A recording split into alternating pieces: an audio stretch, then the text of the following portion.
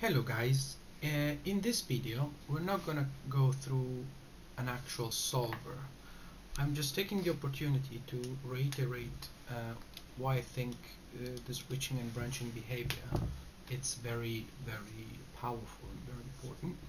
So today instead of creating a new mechanism, a new behavior, we're gonna implement a new behavior but leveraging something that we already know. In this case the source file, it's a simple FK chain. Alright, so the idea here would be that imagine that this is I don't know, like the spine of a character, and something that is really hard to implement is not actually hard. It depending on the amount of transforms, it complicates the graph a lot in a standard DCC application.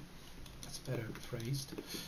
For example, let's say this is a character and this character is jumping.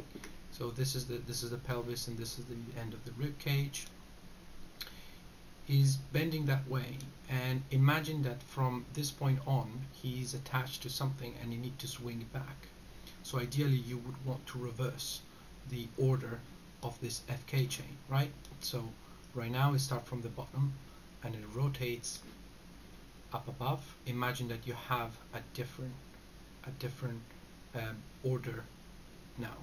So this is something that just trying to put everything together until we move into something way more complex. Imagine now that through a branch we switch. How would that look like? So let's jump into Unreal and let's open the rig. I need to make some cleanup here, but overall this is the setup event. And let's have a look first at the hierarchy.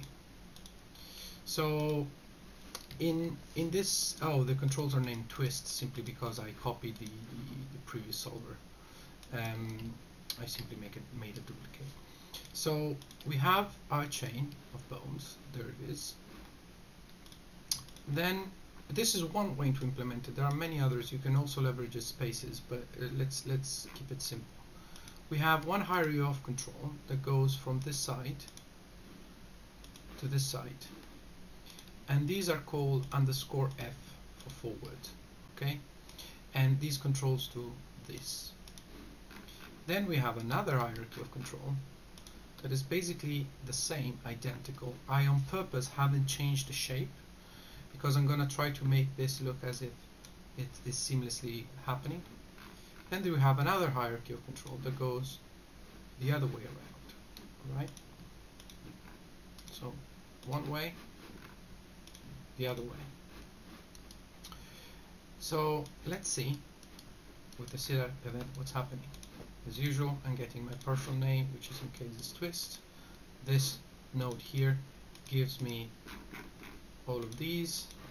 Now, looping through all of these, I'm replacing _env, the _f control. Great. _f control is giving basically here, if I watch this value, it's all these controls here.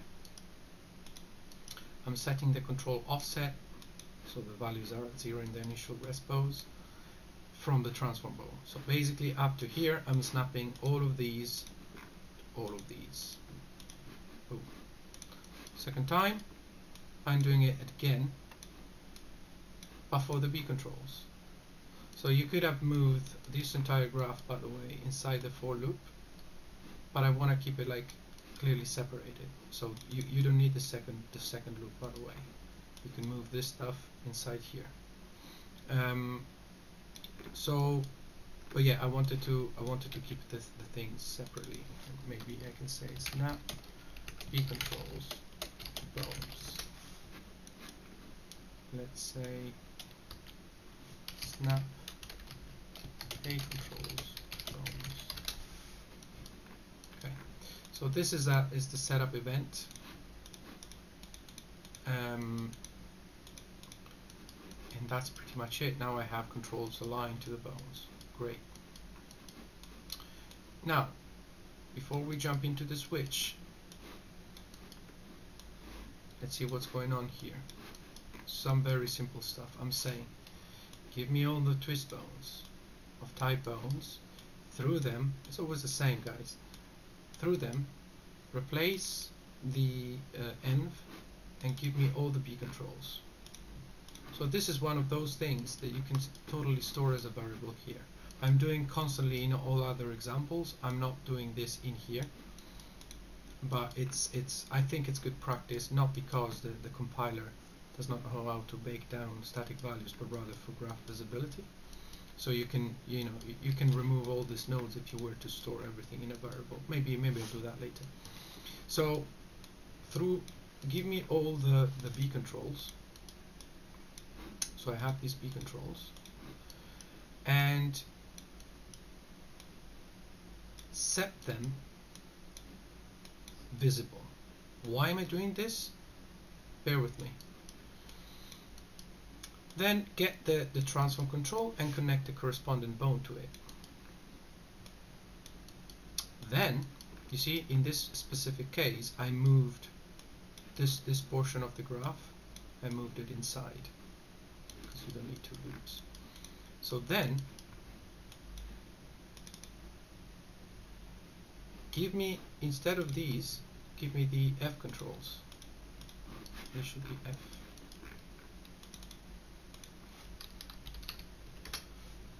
F is forward, B is backward. Then give me all the F controls and set them invisible, and basically snap them to the B controls. Okay? So in this very simple scenario, these controls are driving two things. These controls are driving the bones and the F control. Okay, so without seeing what's going on here, just know that these bones here drive the these controls here drive the bones and drive these set of controls, but these controls are invisible. Okay, underneath here I have exactly the same graph. It's pretty much identical. It is really the same, but I'm doing the opposite. I'm taking all, so basically in this graph here, the F controls are become visible. They drive the bones and they drive these controls here. Alright? So these two graphs basically reverse, it's one the opposite of the other.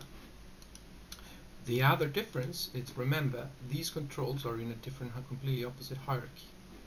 Okay. Then I'm embedding that into a branch, and this branch is driven by a Boolean control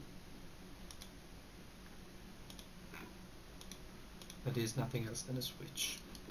So before we see the final result, let me, oops, actually I didn't want to do that. Let's detach this for a minute, and let's say that the condition is false. Okay, because the condition is false, I expect these controls to be visible and these controls to be invisible. You can see that the actual UI is not selecting anything because these controls are invisible, and I also expect these controls to be working. Right? Now let's see what happens if I put this to true. It looks like nothing had changed, but I'm cheating here because these controls here are not the same. These controls are now, controls are visible. Alright? But these controls happens to be in that position because I'm in the previous iteration of the graph, they were connected to the other controls. But what I can do now is basically I have reversed the hierarchy. So I hope that makes sense. This condition now, I can switch it back, select these other controls, and keep going. See where this is going? Basically, this is you can combine a swinging effect by changing and reversing the hierarchy, and this is something that it's like it's one of those setups that doesn't really scale linearly, in a standard DCC application, while here this graph is extremely simple. And this is because I'm severely using loops and branches. And again, this video was meant to be another, to reiterate what I said in the last video, that these two nodes, these kind of nodes here, this type of nodes, the looping, the collection, the looping, and the branches are extremely powerful. So I prepared, I edited the graph, so I may have broken something. I prepared a little sequence just to show you what I mean, where I'm basically animating the controls and the switch. So we go up, we switch, we reverse, we switch again, and we reverse. And this is something that you can embed in a character or a creature. If this character or creature needs to swing a lot, and you need to reverse, the pivoting, or where the spine is swinging, this is one of those ways where you can achieve that. Thank you. Bye bye.